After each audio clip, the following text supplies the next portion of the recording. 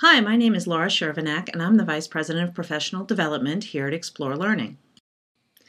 Today I'm going to be planning a lesson using a gizmo that I haven't used before, and I'm intending to use that lesson in a whole group setting. You're going to have the opportunity to watch over my shoulder as I plan, and I'm going to be thinking out loud as I do so that you'll have that metacognitive look into my process as I plan. So first I want to find a gizmo that matches my objectives. I'm going to go to Browse Gizmos and I want to look at academic standards and find the Common Core standards that I'm ready to teach. I'm going to 6th grade and I'm looking for unit rate. There's ratios and proportional reasoning. Excellent. Understanding the concept of a ratio and ratio language. I'm a little bit beyond that. Understanding the concept of unit rate. There we go. AB associated with. Yep. And even the next one, measuring motion, is what I'm looking for. The next one even goes into that. All right, awesome. So I want measuring motion. So let me take a look. So we have a description of the gizmo at the top, and we have learning objectives listed right there. Understanding the meaning of speed. Yep, okay, this is what we want. Cool. All right, so I want to see the exploration sheet answer key. I want to go through the key on one side of my screen and the gizmo on the other side so that I can see what the gizmo does and how I can use the exploration sheet for my lesson.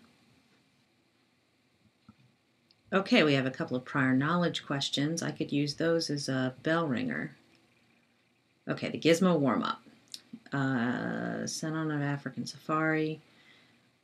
Wait for the animal to pass by and press record. Okay, let's press record. The animals are walking.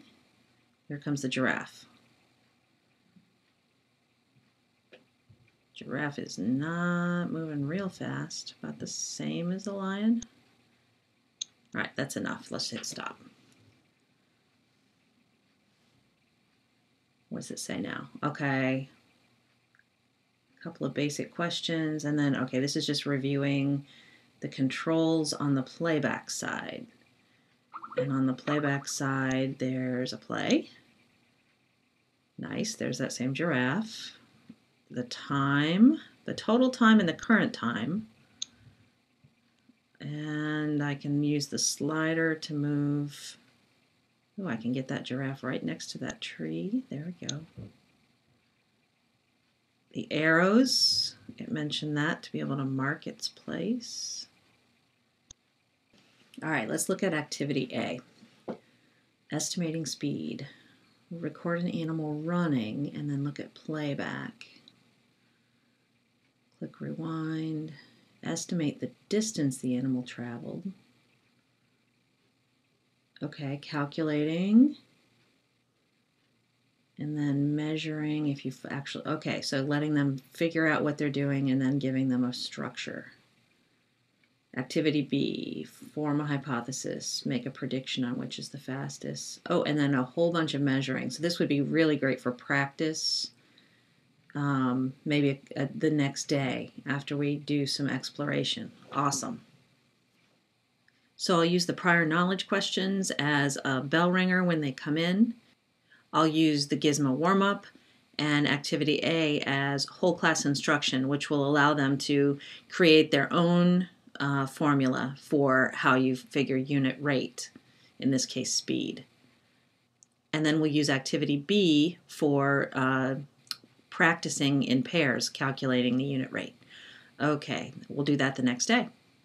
So let's take a look at the teacher's guide. Oh, here, vocabulary. Definitely we want to include the vocabulary. I'll have to look at the vocabulary sheet. And, oh, here's a nice activity we might use, maybe for review.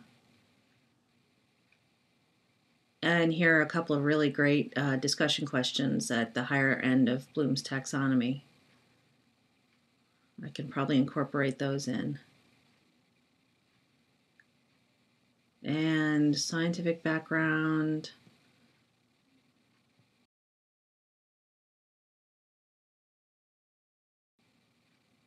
Real world connection with environmental connection.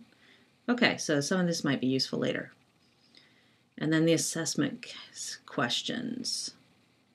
Probably can use those as exit tickets, maybe on a slide. I like to make a script using the answer key that in the Word version. So I pull that up and I start adding in directions for what I want to do, like a bell ringer questions on a slide or on the whiteboard as students enter the room, and then I highlight the actions that I take in bright pink. That way I can see, okay, this is something to do. And anything that I'm reading to the class, any questions and so forth, I highlight those in yellow. Okay, so I'm marking here that I want to review the answers with the students to the prior knowledge question after I've done my attendance and things like that.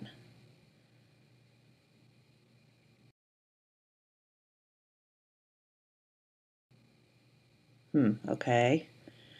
For the warm-up, I want a student to actually come up to the board. I do have a wireless mouse, and sometimes instead of having them come up to the board, I'll just give them the wireless mouse and have them control it from their seats. So I want the student to come up and control the gizmo to do this. I'm going to read this so that I can set the setting for them.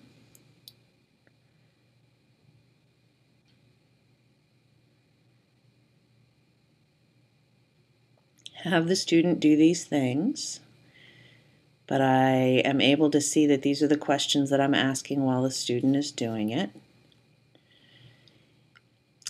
And then we'll switch over to the playback tab and do the analysis. You know what though? Let me think about this. I think that I'll have the student actually hand off the wireless mouse to somebody else, allowing the student to pick the next person to come up. So it's almost like they're in pairs, one collecting the data and the other analyzing the data. And that way we add one more person to be involved. Okay, and I want to review all of these as we do that, so I want to highlight all of them.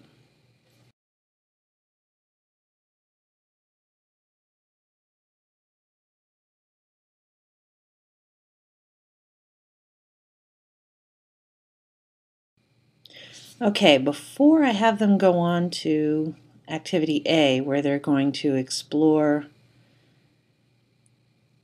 how to find a rate of change, I think I want to have them think a little bit about what they've just seen and devise a way on their own to measure speed. So let's see the question. Now that you've seen the gizmo,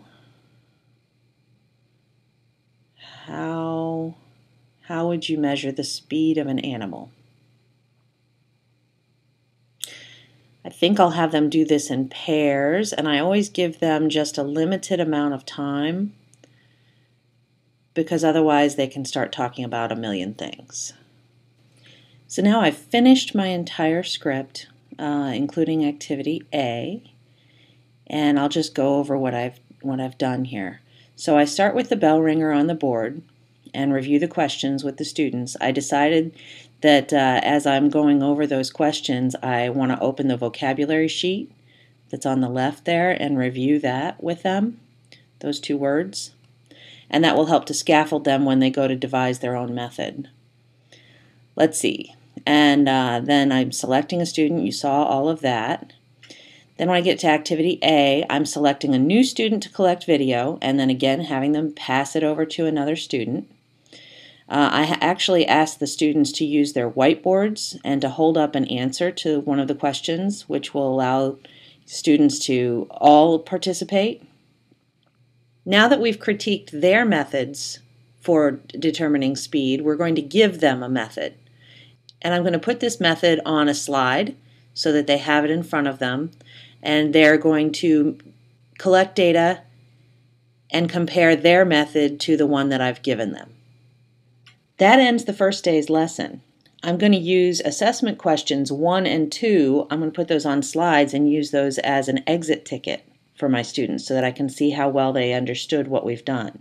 When they come in the next day, I will use question 3 as a bell ringer to get them warmed up. And then we're going to use activity B in pairs on computers so that they can get practice calculating speed. We'll use question 4 then as an exit ticket on day 2. And on day 3, I'm going to use question 5, which is a little more complex, as the question of the day before we go into their textbook to look at other types of unit rates and transfer what they've learned from speed to other measures of unit rate. I hope this video is useful for you as you plan your whole group instruction lessons with Gizmos. For more information on Gizmos, go to www.explorelearning.com.